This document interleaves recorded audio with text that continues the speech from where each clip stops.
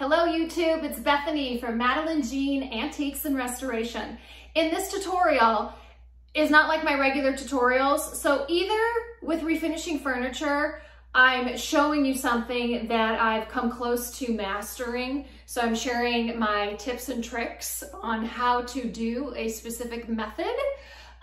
This time, I'm over here, y'all. I'm over here. I'm doing something that I've never done before, but I thought, hey, you know what? Let's learn together, right? This is how I've learned. I'm completely self-taught. I've learned by doing, and by doing, I've made mistakes, and by mistakes, I've learned. So that's what we're gonna do here. I'm gonna do a tutorial on how to prep a live edge piece of wood. Never done it before. So the other day I went to my first sawmill, and I know to some people they're like, yeah, so what? That's like taking out the garbage, yay. No.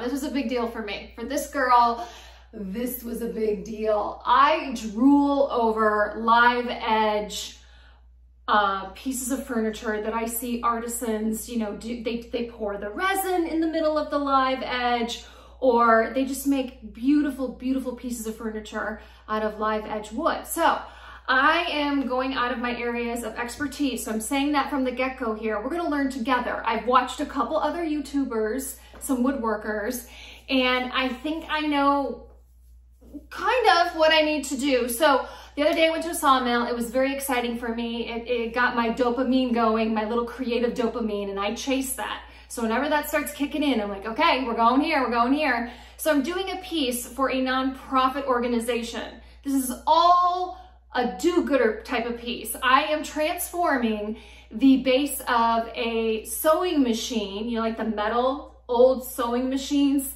the part where the pedal, you pump it and it turns.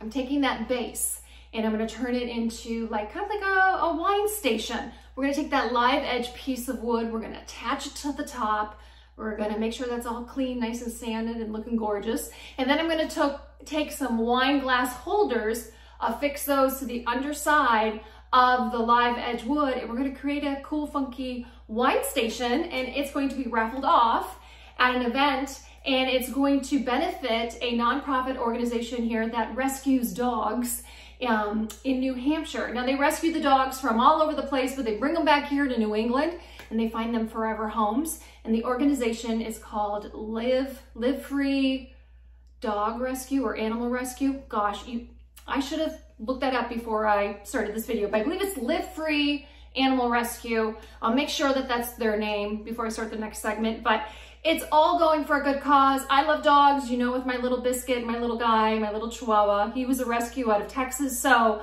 of course, when they asked me to donate a piece, I was ready to help. So let's get started. The live edge piece of wood is over here on the other side of my workshop.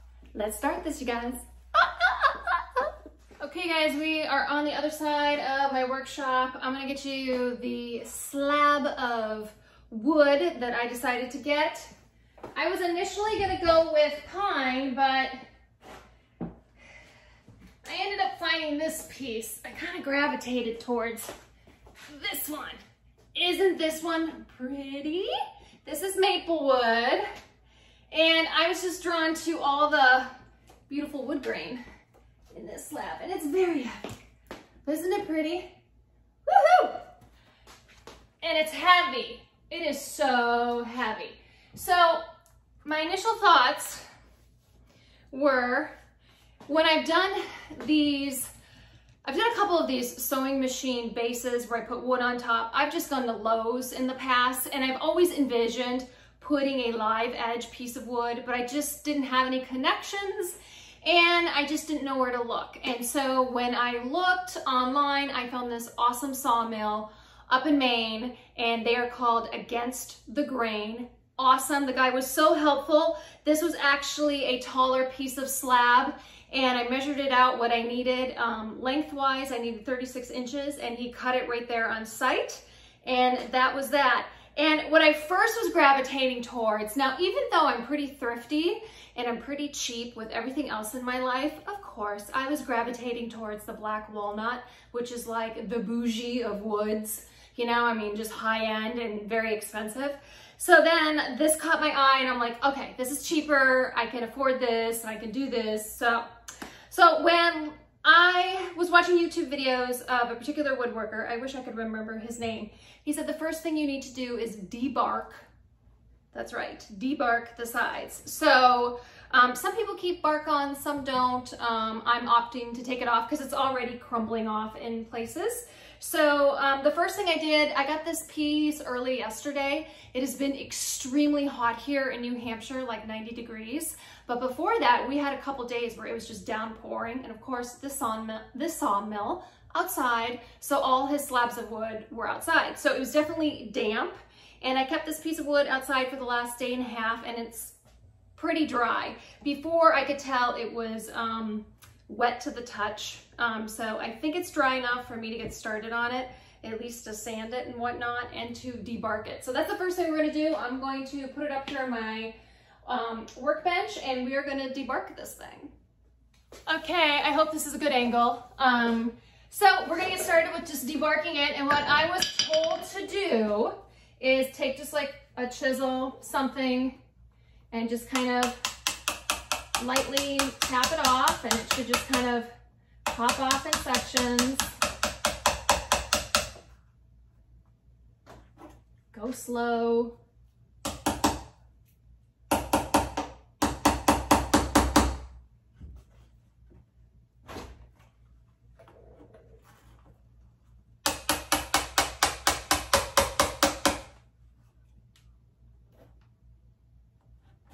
This is being a little stubborn.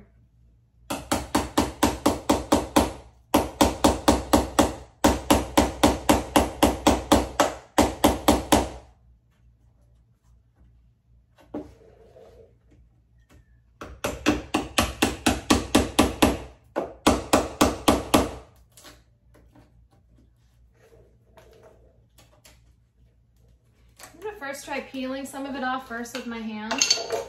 I know it's gonna make a mess, but I guess that's what shop vacs are for. I'll try not to suck up these larger pieces.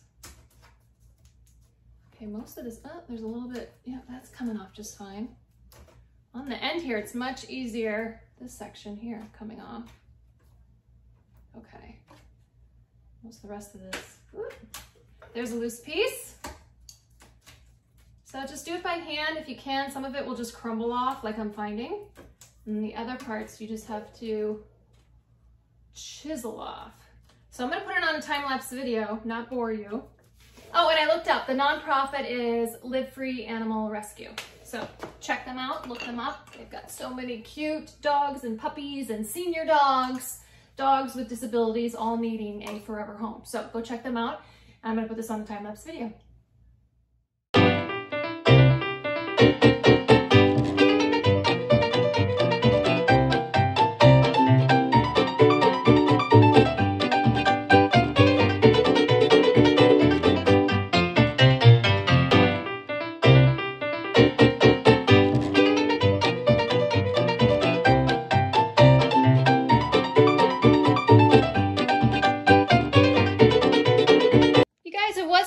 Messy. Look at that. Not bad. And here you go. Here I debarked that whole side. Didn't take me that long at all. And look at that gorgeous wood grain. Look at that. Isn't that pretty? Woo! I can't wait to start sanding this baby. Okay, time to debark the other side. Okay guys, here is the other side that I'm going to start debarking. This isn't too hard to do. It's actually kind of therapeutic. Kind of reminds me of like when you get a bad sunburn and you gotta peel the skin. I know, I'm so weird. I have the weirdest things that I like, but I don't mind like peeling a bad sunburn. I don't know. There's something about it. Like something about totally hyper focusing on something I really enjoy. So this doesn't bother me in the least. So I'm going to continue to do this, and then we'll go on to the next step. Gosh, I already feel almost like a pro. No, I'm kidding. I'm getting there. I'm feeling confident. This is going well. Let's keep it up. Okay guys, here's after the second edge has been debarked. That's all of it. So this is all of the bark that came off both sides, just to give you a visual of how much I chipped off. Here's the second edge.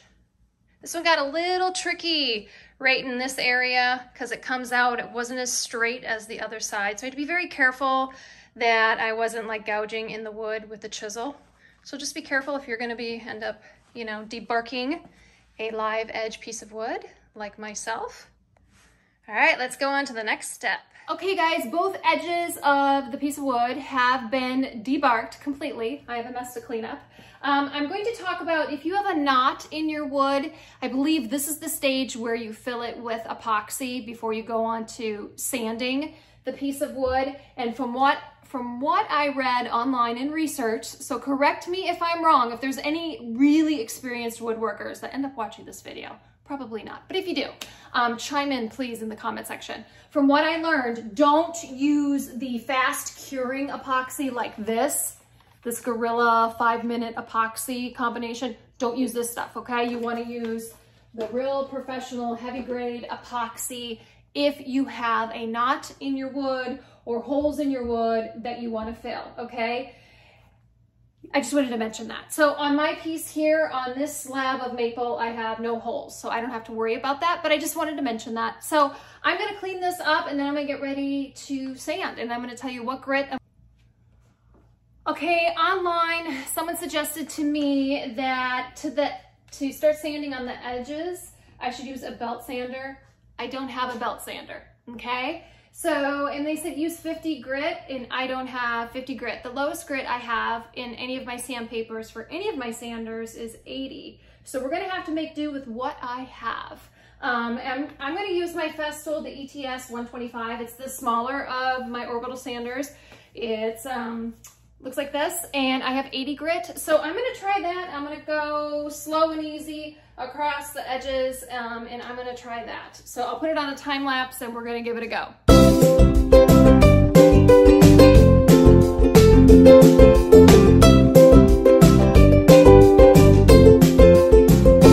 Okay guys, I used my Festool on the edging and I was noticing just with 80 grit, it just wasn't getting it clean, like really clean. And I think whoever advised me to use a belt sander and get like 50 grit, you really need to like get the gunk off the wood.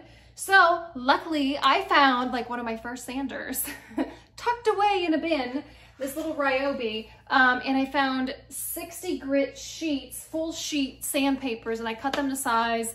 And I am taking it to the edge and it's getting it so clean and bright. So I'm so glad I hung on to this little guy here. So he's doing wonders with getting the edging nice and clean. And once I get that all finished, I will give you guys a close-up, okay? Okay, you guys, I'm stopping here tonight. It's pretty late, but here's how clean I got the edges.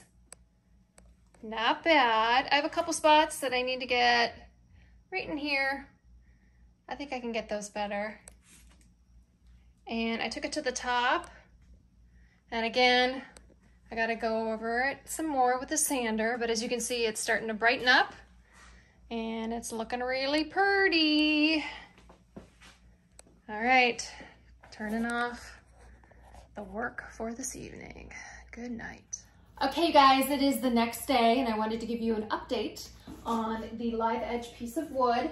I was able to sand the edges nicely. I do have some more detail sanding to do, but I just wanted to give you a quick update. It cleaned up really nice. If you notice, the wood is much brighter, and you can kind of see what my project is that I'm doing. So my vision for this piece is I'm putting this slab of wood on top of an old sewing machine base. This one is not made by Singer. This is made by another sewing machine company. It's called New Home. Huh, how cool is that? So I told you this piece is going to be raffled off this weekend at an event at a winery. Isn't this cool? So yes, I'm making a wine rack out of this piece. Look at this. I'm going to be putting wine glass holders. They're going to be affixed underneath here. So this is going to go with the whole theme, and hopefully they can get somebody to raise a lot of money for this piece and they'll be able to donate it to that animal rescue that I was talking about. So what I'm learning thus far with sanding a live edge piece, I really do need to get a belt sander. I don't have one, so I'm making do with what I have. I did find this old Ryobi. It's doing okay, but it's taking a lot of work. I have 60 grit on here. It is smoothing out the roughness of this piece of wood, but woodworkers, any of you experienced who have done this, please help me in the comment section. What do you usually use? Do you put this through a wood planer? I don't think you do. I'm thinking most people use belt sanders, right? So I'm gonna have to get a belt sander. Also, I had to step out today. I had to get an N95 mask. I got too much sand dust going on down here. I don't want to be breathing it in. Normally, I have my orbital sander hooked up to my Festool dust extractor, and that works fabulous, but there's no dust extractor here. So I'm gonna have to wear a mask as I finish sanding this piece of wood. I am gonna be using this sander on the top. It's making it nice and smooth, and then I'll probably do my fine detail sanding with my orbital sander. So just wanted to give you an update. I wanted you to see what it looks like, what I'm envisioning for this project. And then when we come back, I'll probably be at the stage where I'm about ready to apply the top coat. But here we go.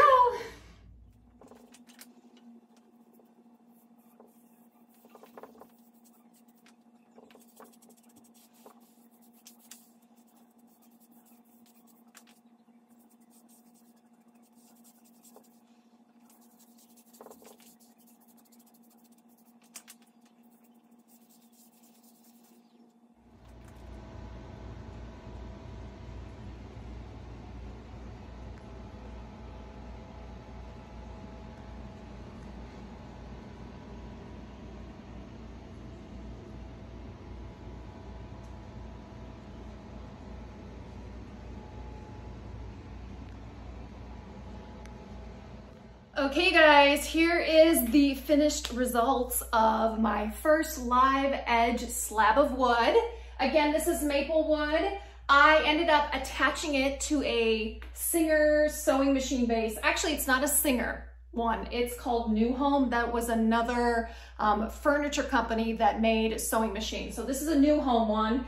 And how ironic that this piece is going to be raffled off at a vineyard today, and the proceeds are gonna go to a rescue organization for dogs. So isn't it cute? Little play on words, new home for a rescue dog. How cute. So I'm really happy with how it turned out. Now, I ended up using just shellac for the top coat for a few reasons. So if you've watched any of my videos before, I am a big proponent with teaching people how to do top coats correctly. And the one thing that I notice with people, they don't look at the back of the can, whatever top coat you're using, oil-based, water-based, and they don't check out the humidity and the ideal weather conditions to apply a top coat. So with this particular piece, I was on a time crunch to get it completed for today. So poly was out of the question. Poly, you gotta let dry 24 hours in between coats, and you have to do multiple coats. So shellac for me was a time saver. And then also I had to do this upstairs because my humidity in my basement, I do have a thermometer down here that lets me know the weather conditions in my house. So downstairs in my basement where I work, it is not temperature controlled. So I'm at the mercy of the weather. So the last few days, actually more than the last few days here in New Hampshire, it's been extremely hot, very humid. It's been 80% humidity in my basement for I don't know how long.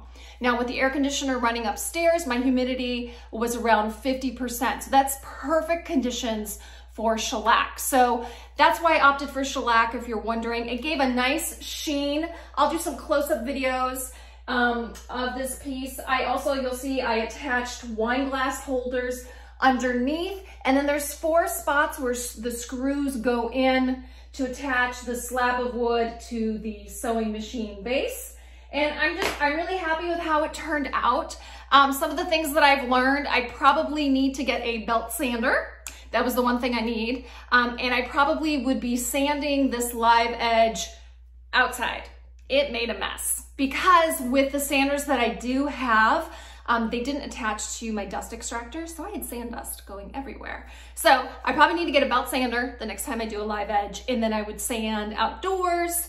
And then next time I would probably apply maybe like an oil-based poly to the top. So these are some of the things that I learned with my first live edge piece of furniture. I hope you enjoyed this video.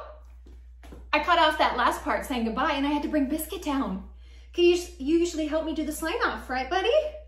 And my appropriate t-shirt, it says, I work hard so my Chihuahua can have a better life. And boy, is that true. So if you guys enjoyed this video, give it a thumbs up. I have so many questions for other woodworkers out there. If you do this, if you make live edge pieces of furniture, help me share your wealth of knowledge. Let me know what I could have done better. I'm also curious, what do other people use most of the time for a top coat? I'm curious about that one too. So again, if you liked it, give it a thumbs up. You guys can find me all over social media. I have a Facebook business page for my business, and that's right here. That's at Madeline Jean Antiques and Restoration. Go check that out. Follow me there. You can also find me on Instagram, and that's over here at Bethany.Youssef. And there I post tons of stuff. Before and afters of my restoration projects, little funny videos of Biscuit, right, boo-boos? And he loves climbing up on my neck. So you guys, until next time, we will see you later. Say toodaloo, Biscuit.